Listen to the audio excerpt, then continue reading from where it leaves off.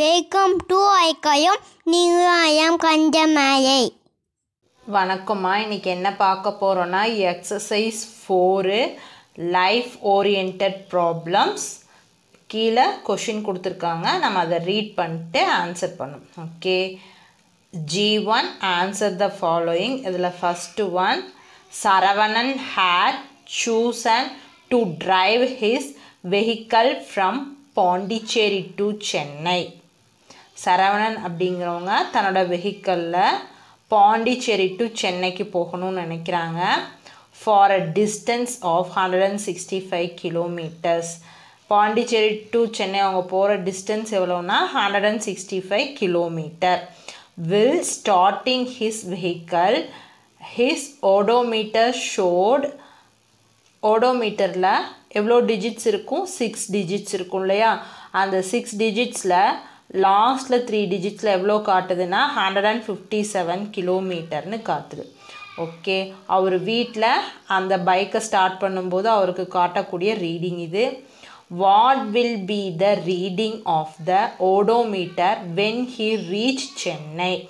அவர் சென்னையை ரீச் பண்ணும்போது ஓடோமீட்டரில் எவ்வளோ ரீடிங் காட்டும் அப்படின்னு சொல்கிறாங்க. ஓகே, சரவணன் அப்படிங்கிறவங்க சென்னை டு பாண்டிச்சேரி போகிறாங்க.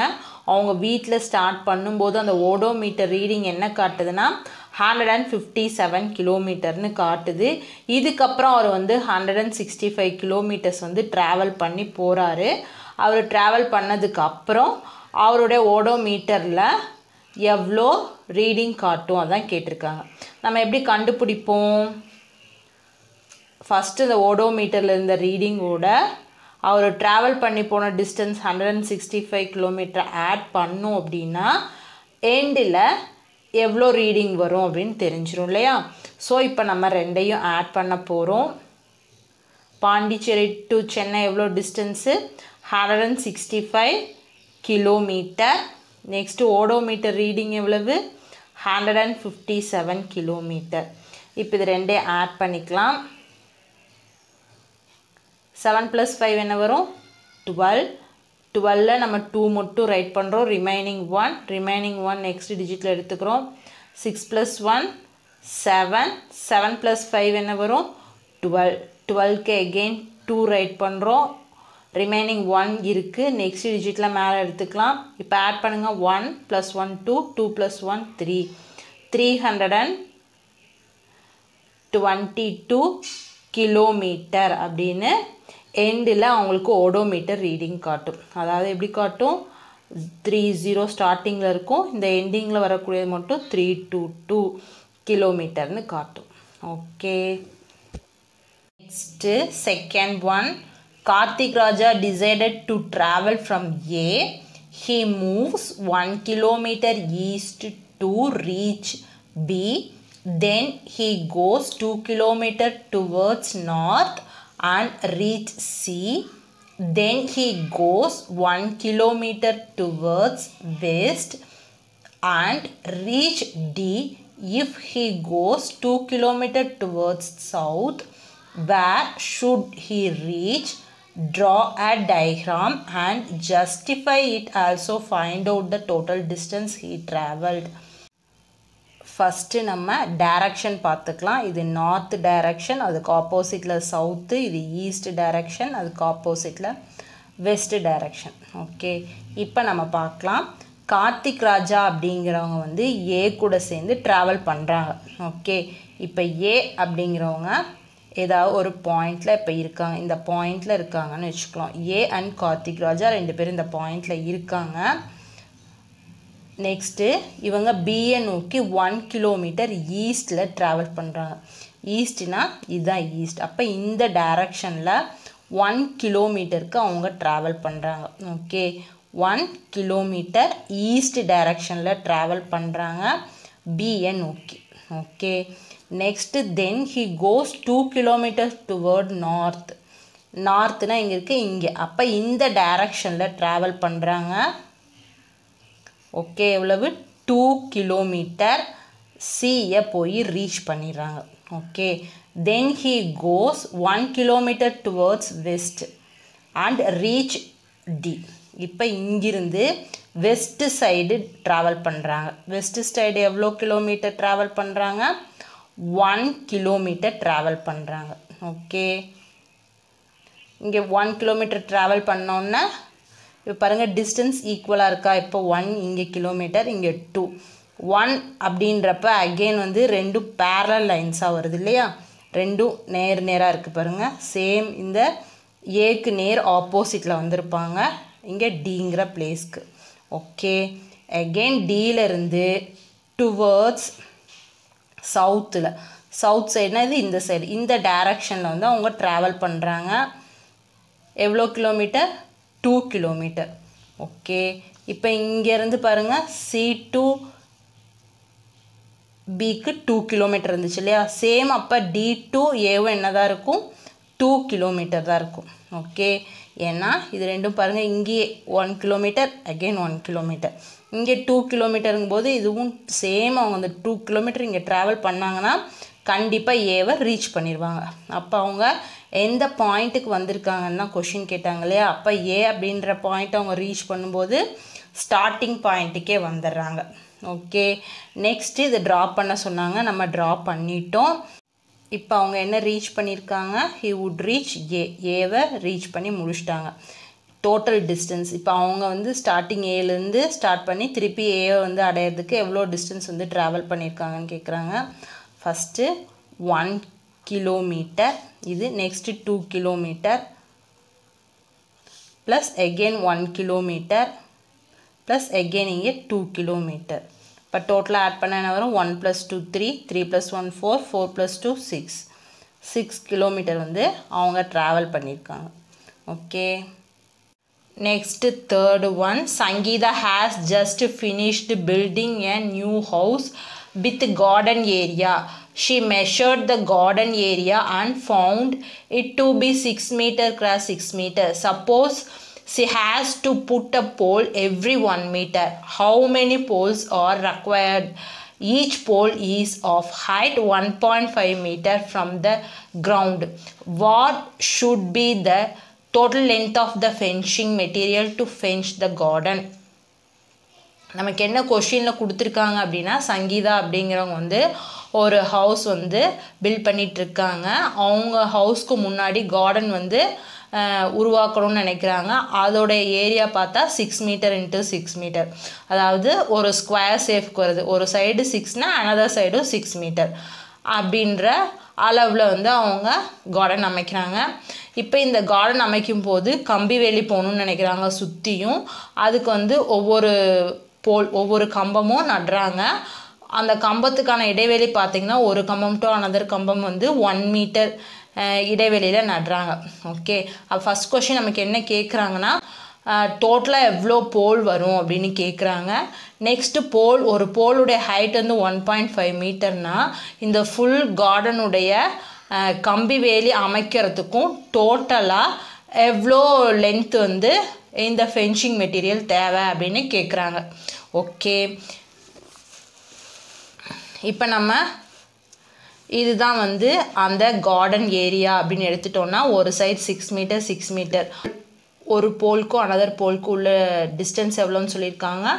1 மீட்டர். இப்போ நம்ம 1 மீட்டர் இடைவெளியில் போல் வந்து அமைக்கிறோம். டோட்டலாக 6 மீட்டர் இருக்குது. 6 மீட்டர்னால் ஸ்டார்டிங் ஒரு போல் வரும். இங்கே கேப் பார்த்தீங்க அப்படின்னா இதுவோட 1 மீட்டர், இங்கே 1 மீட்டர் 2, இங்கே 1 3, இங்கே 1 4, இங்கே 1 5, இங்கே 1 6. ஓகே, இப்போ 6 மீட்டரு. இங்கே ஸ்டார்டிங்லேருந்து நம்ம ஆரம்பிப்போம். 1 2 3 4 5 6, இதோட ஒரு 6 வந்து ஃபினிஷ் ஆகிடும். அகெயின் நம்ம இங்கேருந்து ஸ்டார்ட் பண்ணுறோம். 1 2 3 4 5 6, இதோட ஒரு 6, அகெயின் 1 2 3 4 5, இதோட ஒரு 6 இங்கே ஃபினிஷ் ஆகும். அகெயின் 1 2 3 4 5 6, இங்கே ஒரு 6 ஃபினிஷ் ஆகும். டோட்டலாக எவ்வளோ வருது? 6, 4 சைடு 6 + 6 + 6 + 6, 4 6 ஆட் பண்ண என்ன கிடைக்கும் நமக்கு? 24. அப்போ டோட்டலாக எவ்வளோ போல் வந்து நமக்கு தேவைப்படுது? 24 போல். ஓகே, இப்போ ஃபஸ்ட் கொஷினுக்கான ஆன்சர் கிடச்சிருச்சு இல்லையா? 24 போல் கிடச்சிருச்சு. நெக்ஸ்ட்டு கொஷின் என்ன கேட்டிருக்காங்க?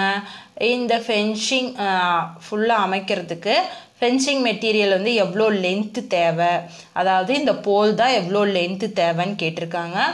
ஒரு போல் வந்து 1.5 மீட்டர்னு கொடுத்துட்டாங்க. 24 போலுடைய லென்த் எவ்வளோ அப்படின்னு தான் இப்போ நம்ம கண்டுபிடிக்க போகிறோம். ஒரு போலோட லென்த் 1.5 மீட்டர்னா 24 போலோடைய லென்த்து ரெண்டையும் மல்டிப்ளை பண்ணால் தெரிஞ்சிடும் இல்லையா? ஓகே, இப்போ மல்டிப்ளை பண்ணிக்கலாம். 4 5s என்ன வரும்? 20. 20க்கு 0 இங்கே ரைட் பண்ணிடுறோம். Remaining 2. Next 5 2s are 10. 10 plus 2 12. Next 1 4 is 4. 1 2 is 2. இப்போ ஆட் பண்ணுறோம். 0 4 plus 2 6. 2 plus 1 3. இப்போ நமக்கு இங்கே 316 வந்திருக்கு. இங்கே பார்த்தோன்னா ஒரு டெசிமல் பாயிண்ட் இருக்கு இல்லையா? பாயிண்ட் இருக்கும்போது நம்ம இங்கே எவ்வளோ டிஜிட்க்கு அப்புறம் இந்த சைடு இருந்தால் நம்ம பார்க்கணும். இந்த சைடு இருந்து எவ்வளோ நம்பருக்கு அப்புறம் டெசிமல் பாயிண்ட் இருக்குதுன்னு பார்க்கணும். ஒரே ஒரு நம்பருக்கு அப்புறம் தான். ஓகே, நம்ம ஆன்சர்லேயே அதான் பண்ண போகிறோம். இந்த சைடு இருந்து ஒரு நம்பர் தள்ளி டெசிமல் பாயிண்ட் வச்சுக்கிறோம். ஓகே, இப்போ பாயிண்ட்க்கு அப்புறம் 0 இருக்குது. பாயிண்ட்க்கு அப்புறம் 0 இருந்துச்சுன்னா நோ வேல்யூ. ஸோ இந்த 0வை விட்டுறோம். இப்போ நமக்கு என்ன கிடைக்குது? 36 மீட்டர். அப்போ டோட்டலாக வந்து எவ்வளோ லென்த் ஆஃப் அந்த ஃபென்சிங் மெட்டீரியல் தேவை? 36 மீட்டர் ஃபென்சிங் மெட்டீரியல் தேவைப்படுது டோட்டலாக. Okay, next fourth some. Students NEET 1 meter 25 centimeter cloth to stitch a shirt. What is the total length of cloth need to stitch 22? இப்போ நமக்கு என்ன கொஷனில் கொடுத்துருக்காங்க அப்படின்னா, ஒரு ஸ்டூடெண்ட்டுக்கு ஷர்ட் தைக்கிறதுக்கு கிளாத் எவ்வளோ தேவைப்படுதாமா? 1 meter 25 centimeter தேவைப்படுதாம். இதே மாதிரி 22 ஸ்டூடெண்ட்ஸ்க்கு வந்து ஷர்ட் நம்ம ஸ்டிச் பண்ணோன்னா டோட்டலாக எவ்வளோ கிளாத் தேவைப்படும் அப்படின்னு கேட்டிருக்காங்க. ஓகே, ஒரு cloth is needed for one student equal to 1 meter 25 centimeterன்னு கொடுத்துட்டாங்க. நம்ம எவ்வளோ ஸ்டூடெண்ட்ஸ்க்கு தேவை? 22 ஸ்டூடெண்ட்ஸ்க்கு எவ்வளோ கிளாத் தேவை அப்படின்னு தான் நம்ம கண்டுபிடிக்கணும். எப்படி கண்டுபிடிப்போம்? நம்மக்கிட்ட இருக்க ஒரு ஸ்டூடெண்ட்க்கு தேவையான அளவோட 22வை மல்டிப்ளை பண்ணோன்னா 22 ஸ்டூடெண்ட்ஸ்க்கு எவ்வளோ கிளாத் தேவை அப்படின்னு நமக்கு தெரிஞ்சிடும். ஓகே, இப்போ நம்ம மல்டிப்ளை பண்ணிக்கலாம். இப்போ தனியாக சென்டிமீட்டர் தனியாக மல்டிப்ளை பண்ணிவிட்டு மீட்டர் தனியாக மல்டிப்ளை பண்ணிட்டோம் நம்ம பண்ணிக்கலாம். ஓகேவா? அதே மாதிரி பண்ணிக்கலாமா? 25 × 22 சென்டிமீட்டர் மட்டும் இப்போ தனியாக மல்டிப்ளை பண்ணுறோம். 5 2s are என்ன வரும்? 10. 10க்கு 0 remaining 1. 2 2s are 4. 4 plus 1 5. Again இது ரெண்டையும் மல்டிப்ளை பண்ணலாம். 5 2s are 10. 10க்கு 0 remaining 1. 2 2s are 4. 4 plus 1 5. இப்போ ஆட் பண்ணலாம். 0 5 5. 550 சென்டிமீட்டர்னு வருது. ஓகே, இப்போ 1 × 22 தனியாக மல்டிப்ளை பண்ணால் என்ன வரும்? 1 × 22 ஈக்குவல் டு என்ன வரும்? 22 மீட்டர். அது தனியாக 22 மீட்டர்னு வருது. ப்ளஸ் நம்ம இப்போ மல்டிப்ளை பண்ணோம் இல்லையா? அது 550 சென்டிமீட்டரை எப்படி பிரிக்கலாம்? 500 சென்டிமீட்டர் ப்ளஸ் 50 சென்டிமீட்டர்னு பிரிக்கலாம்.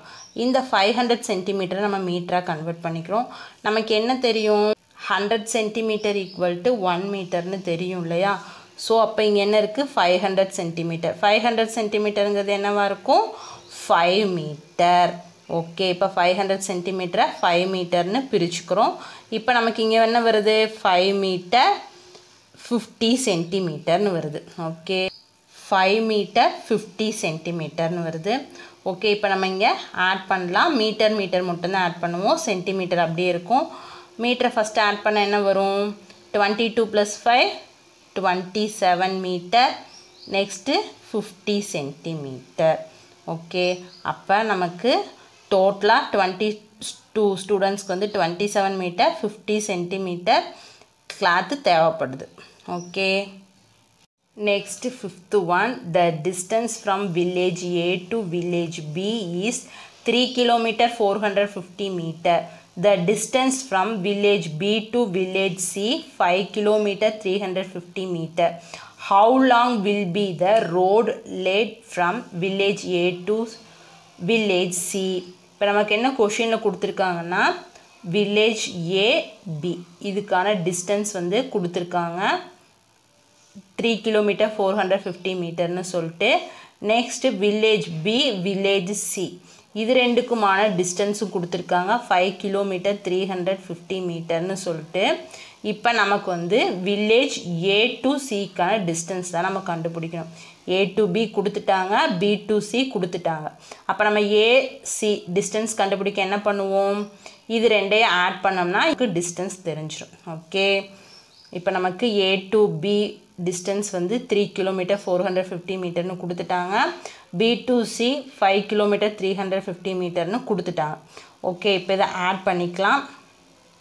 ஃபஸ்ட்டு மீட்டர் ஆட் பண்ணுவோம். 0 5 + 5 என்ன வரும் 10, 10க்கு 0 ரிமைனிங் 1, 4 + 1 5, 5 + 3 என்ன வரும் 8, 800 மீட்டர். நெக்ஸ்ட்டு கிலோமீட்டர் எவ்வளோ வருது 5 + 3 8 kilometre. The distance from A to C equal to 8 kilometre 800 மீட்டர்னு கிடச்சிருக்கு. ஓகே, இன்றைக்கி நம்ம பார்த்து இந்த எக்ஸசைஸ் சம்லாம் கண்டிப்பாக உங்களுக்கு புரிஞ்சிருக்குன்னு நினைக்கிறேன். புரிஞ்சிருந்தால் லைக் பண்ணிக்கோங்க, சப்ஸ்கிரைப் பண்ணிக்கோங்க. Okay, by by, thank you.